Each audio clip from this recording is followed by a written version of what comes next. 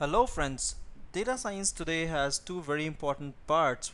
The first part being the mod is this the data exploration is the understanding and building the model, the experimentation phase where you train your model and train it well enough, see through all the different challenges of building a near perfect model which is capable enough to predict your scenario well enough. But the second piece, which ironically is missed out, is the software engineering part or the operationalization of these models.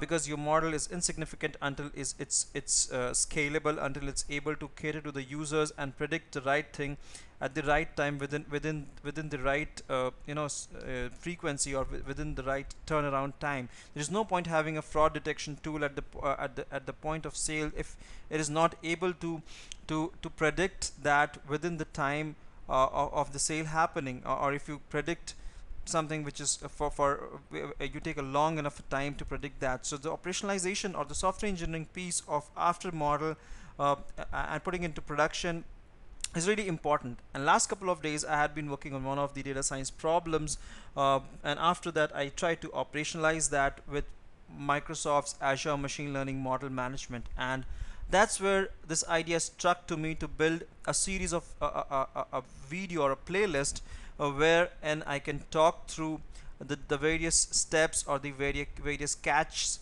which I had to go through, because as it may seem like the documentation on Microsoft's site for the operationalization is not 100% correct. So there are a couple of, or maybe your understanding is not good enough. So basically these videos will help you get it just right, because the example which Microsoft usually takes for is the iris, and then there are certain catches which are not mentioned there, and which you would need once you start to operationalize the model. So to start with, I take a very important problem, I would say a sample problem, and let's solve it with a deep neural net using Keras and TensorFlow.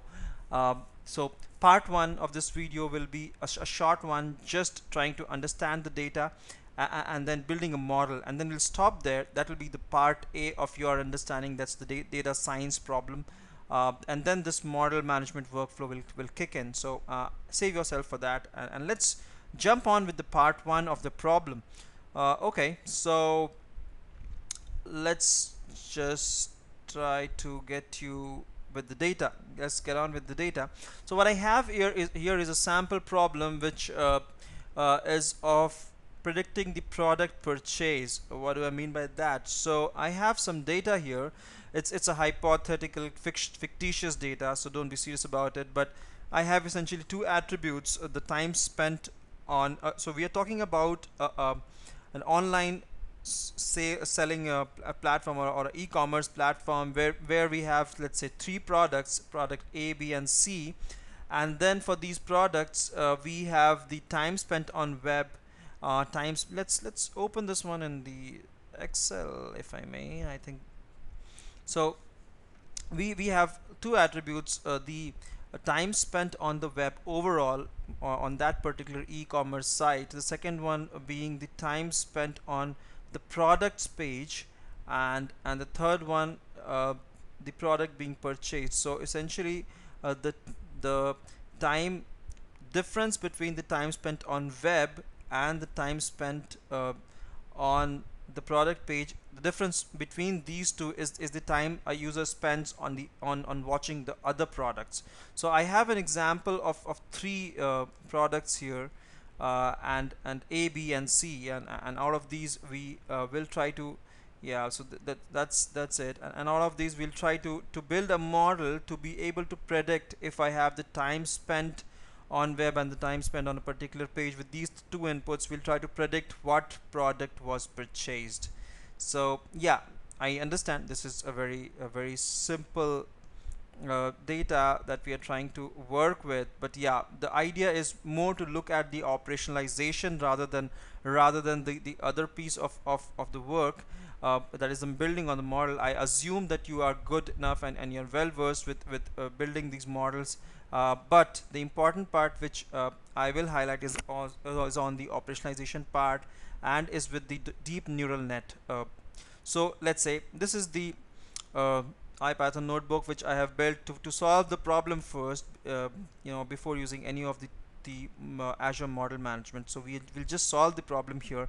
So we are importing this with the package, and then we have the data. So we have these two attributes. We convert them into float, and then we have the columns product purchased, which we will make dummies of. So we'll have product A, B, and C one hot encoded, and then we use Keras. So here that's where the actual DNN kicks in, and we are using Keras on top of a TensorFlow to build a model, and then we have the sequential model. So basically, if you look at it right now, we'll have two inputs. That's the time spent on web, and the time spent for the product page. So those are the two inputs, and then we have a 16 uh, neuron layer, which is a ReLU with a ReLU activation function, and then the second layer is of 8, and then we try to predict which product was purchased with the softmax final layer, which is A, B, and C, and then we use the RMS prop optimizer, categorical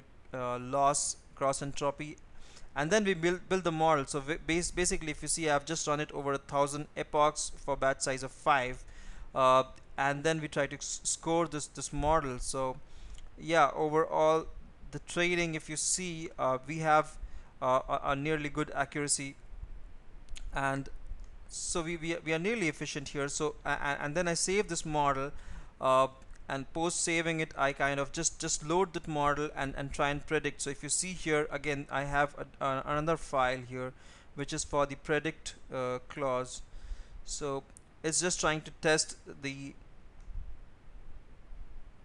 model. So we have just this one input which has the two attributes available, and we are trying to predict what product was purchased. So yeah, I mean, out of it we're just trying to you know hit that, and then converts with the lambda function, and then we predict. So the predicted product which will be purchased is product A. That's all from the modeling piece. So yeah, I mean, I would not delve deep here because that's not the entire intent for this video.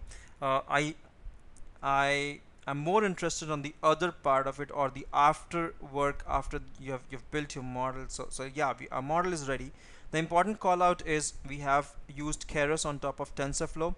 Hence, our model is saved in a .h file, h5 file, and we cannot pickleize it. So it's not a pkl file or pickle file, but h5 file. And for all the examples that you've seen for Azure model management, you will find they have used pickle as an example.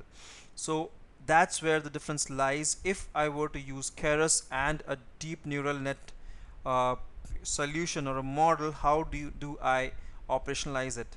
So that's where we will be looking, what we will be looking at in the next video. So yeah, thanks for watching, and stay tuned. The next one is really important. Thank you.